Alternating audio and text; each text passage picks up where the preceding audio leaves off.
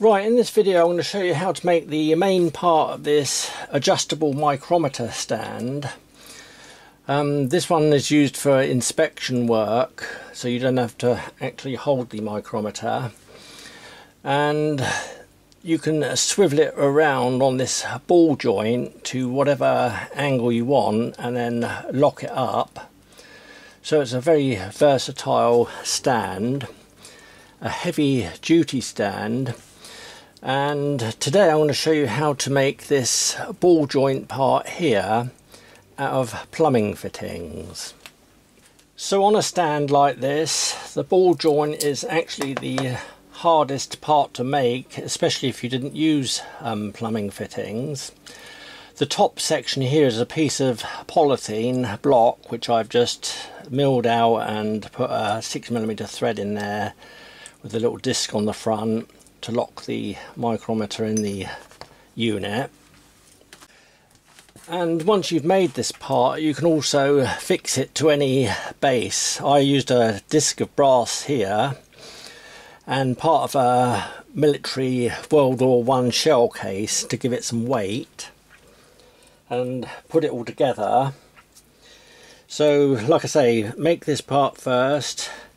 You can make this part second, and then the stand. You can even make a wooden stand if you want one, but it's best to have something that's nice and heavy like this. I chose brass because I had the brass already, plus I like the fact that it doesn't rust.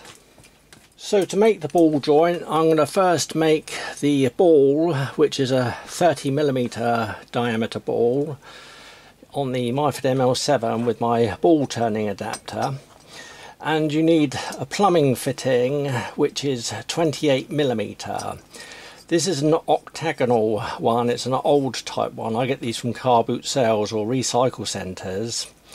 It's great if you can pick them up like this with 3 ports.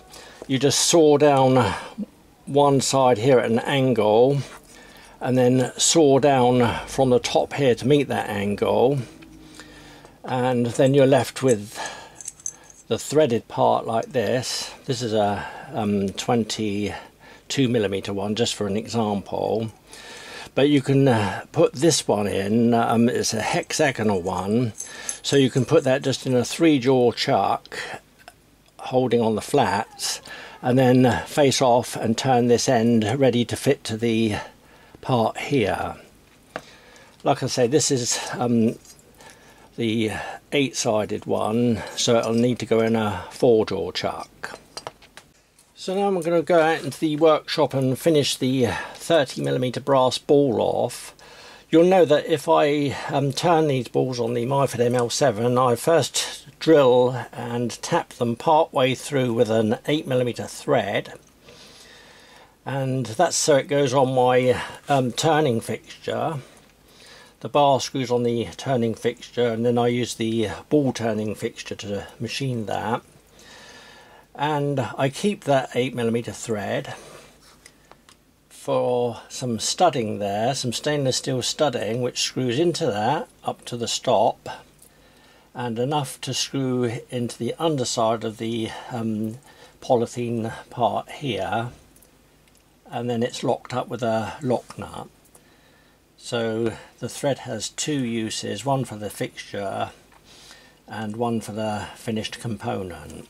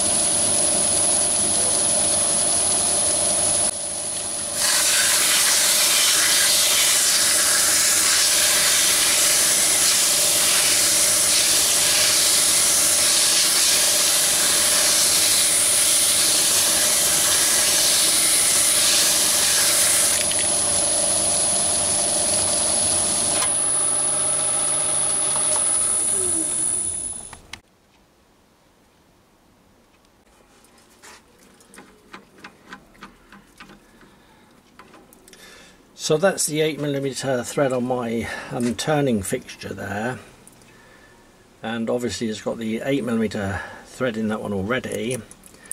Then I can screw the stud into that one and put it in with a bit of Loctite 638 and put a nut on this end here and a washer, and that one will screw up into the underside of the block of polythene which holds the micrometer, and then lock that one up. I don't think I actually put a washer on there, I just think I locked it up on the underside of the polythene.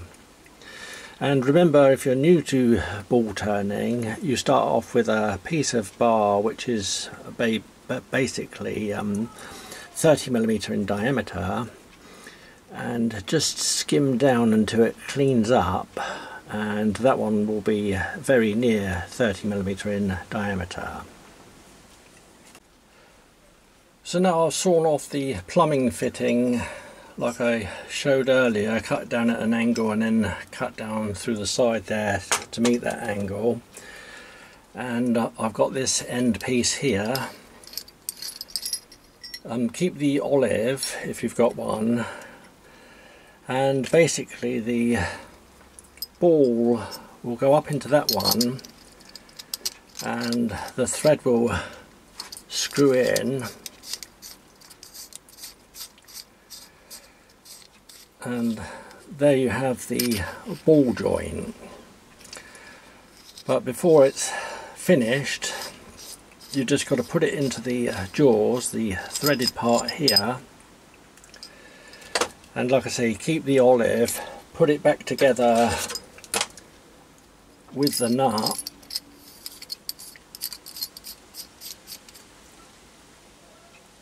and then it can be held in a 4-jaw chuck, being the octagonal shape, or the 3-jaw chuck if you have the hexagonal shaped ones. Grip that in the jaws and do that one up nice and tight.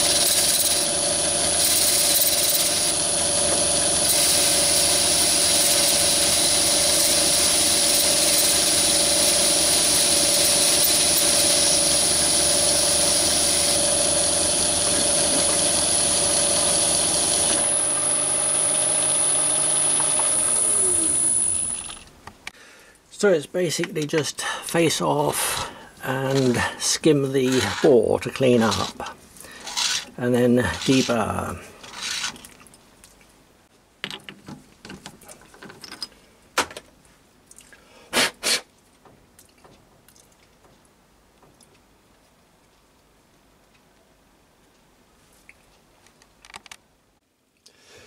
So that's the part I've just machined.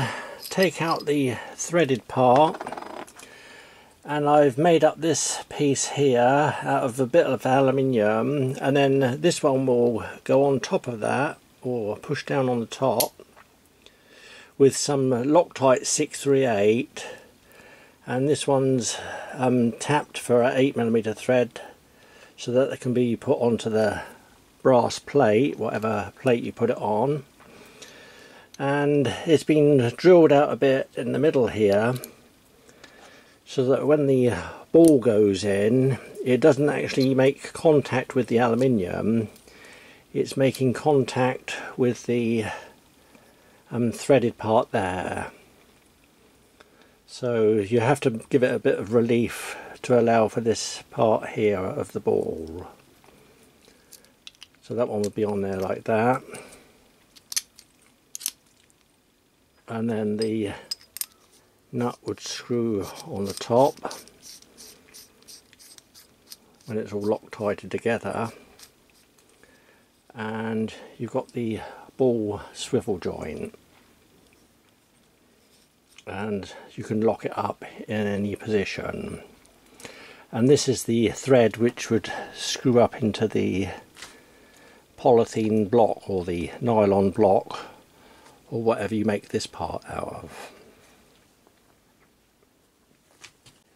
So that's really the main part of the micrometer stand. You can see there how easy it is to actually mill out this part here and put a thread through. I'll put 6mm thread with a nut on the back here and a plate on the front there, and that one just screws up against the back of the micrometer and locks it in position.